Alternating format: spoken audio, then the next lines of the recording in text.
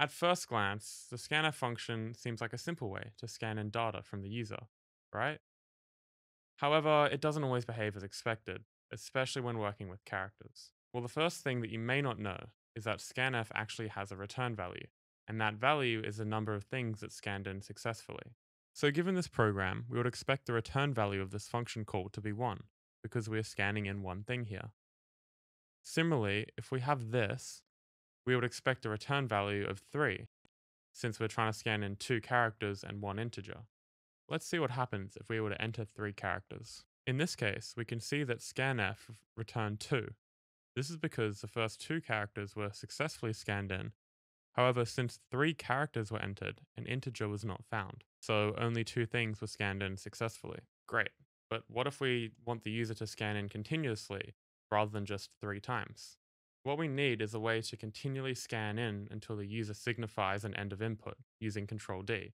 And well, we can actually use our return value to accomplish this. Here, we can see that we are checking that a character was successfully scanned in on each iteration of the loop, and we only continue scanning in while that is true.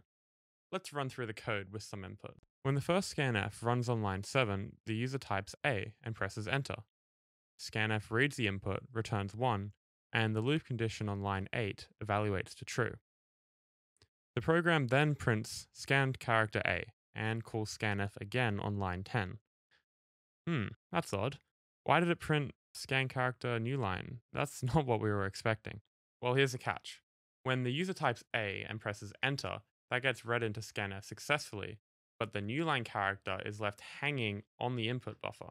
So when scanf is called again, it's going to read that new line on the input buffer instead of a new character. You see, whitespace characters like spaces and new lines are just regular characters on the ASCII table. If scanf is expecting a character, it'll happily read those spaces and new lines unless we tell it otherwise. In many cases, we don't want to deal with this extra whitespace, so we can instruct scanf to ignore it by adding a space before %c in our format string. So taking a look back at our example, let's add a space before the %c and see if that changes things. Just like before, when the first scanf runs on line 7, the user types A and presses enter. Scanf reads the input, returns 1, and the loop condition on line 8 evaluates to true. The program prints scan character A and calls scanf again on line 10. The user then enters B, and the process repeats. The loop condition is checked, evaluates to true, the character is printed, and another input is scanned. And the same happens when the user enters C. Then, when the user presses Control D, scanf detects the end of input and returns -1, making the loop condition on line 8 false, which causes the loop to exit. We'll use this return value instead of checking for when scanf does not equal EOF to control the loop, because it not only detects EOF, but also lets us know if any other input errors occurred.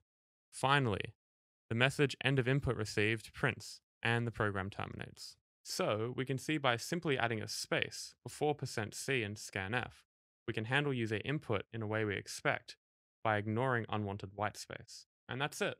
We've seen how scanf can handle user input, how unwanted whitespace can cause issues, and how adding a space before %c can help fix those issues. We also explored how scanf's return value lets us loop through user input until Control D is pressed.